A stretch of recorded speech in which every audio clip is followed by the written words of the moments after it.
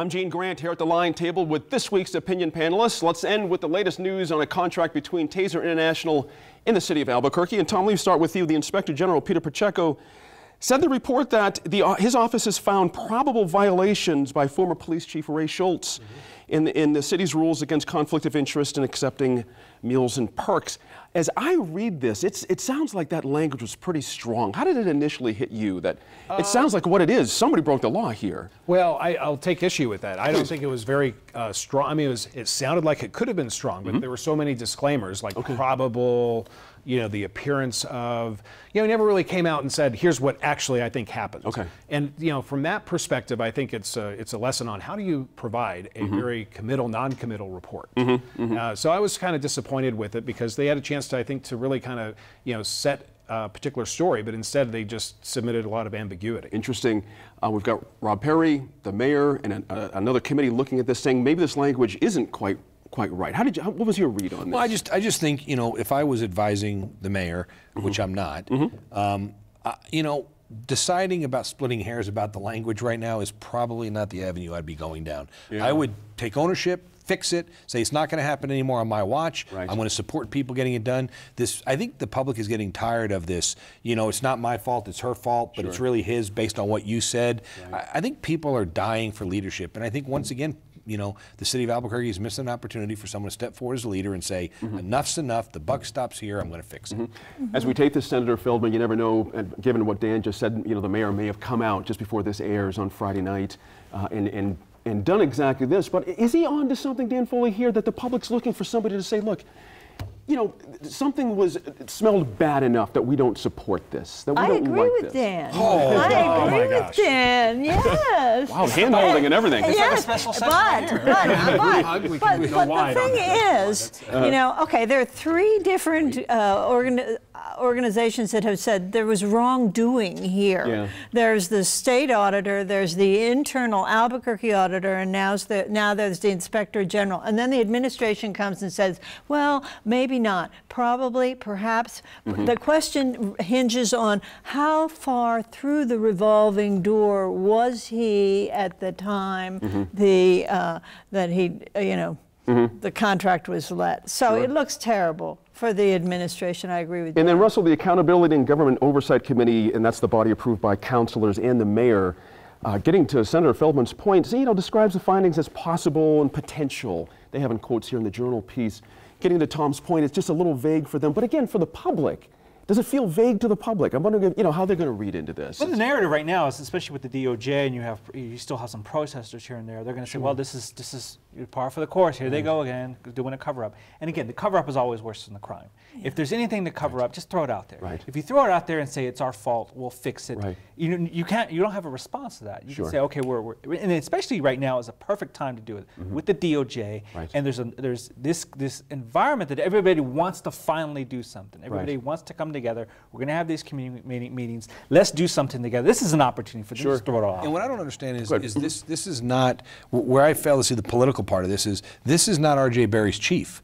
I mean, this is not. So I mean, you don't have to say I'm defending my guy. Exactly. And now the only thing I will say as a caveat that could be happening here is, I believe from the little bit of stuff that I read that regardless of whether he's guilty, there's really nothing you can do to him. He's no longer an employee. He's retired. He's gone. No, there's really not much that they can do to him. Balderas had a different take on that. Being referred to the Attorney General. Yeah. There's a violation of the Governmental Conduct Act and the Procurement Code. I think there are substantial things. But it's not his guy. So now it's his guy. But it's not his guy. I mean, he kept the guy on from someone else. He didn't hire him. He had the decision. I get that. Yeah. Well, I mean, what are we splitting hairs here? Well, it's a thick hair. However, it's a probable cause. But Tom makes an interesting point. I mean, it's sort of your point. Why? If it's not his guy anymore, right? And this came out on Wednesday. What's the hesitation here? The only hesitation then could be that that what they're finding out he did wrong, and I'm not defending him by any means,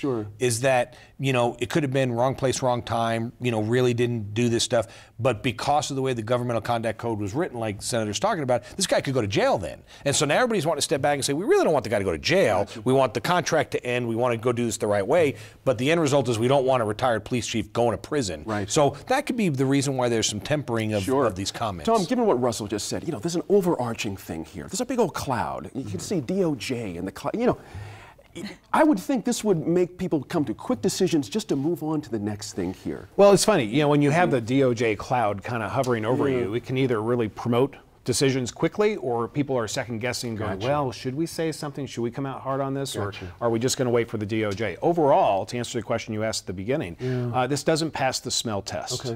And so I think that there's enough there that, you know, everybody's going, you know, there's additional items to look into.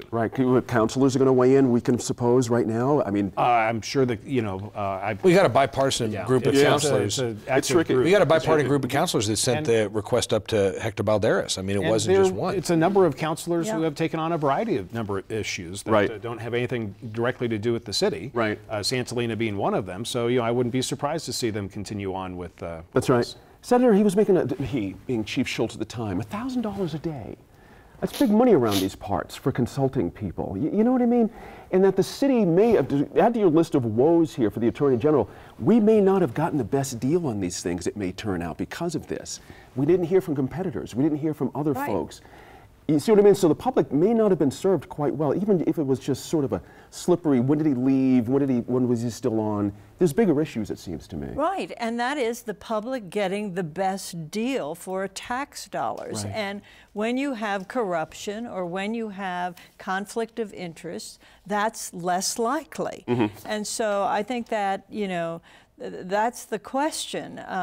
Was he $1,000 a day for consulting after he was finished with getting all of his benefits and salary from the public dime here in New Mexico? Might not be so bad, but if there was a crossover there, then that's a problem. Right. Do you anticipate council weighing in on this, saying we want some new rules here about how this works? Oh, absolutely. Yeah, they'll do that. They'll say this is part of a process. Yeah. They'll want to include it. Interesting. Thank you all for joining us. Great Friday night stuff. Really good stuff. I'm Gene Grant. As always, we appreciate your time and effort to stay informed and engaged, and we'll see you next week in Focus.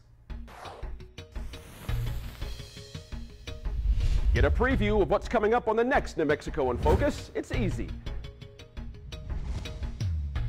Sign up for our weekly email at newmexicoinfocus.org.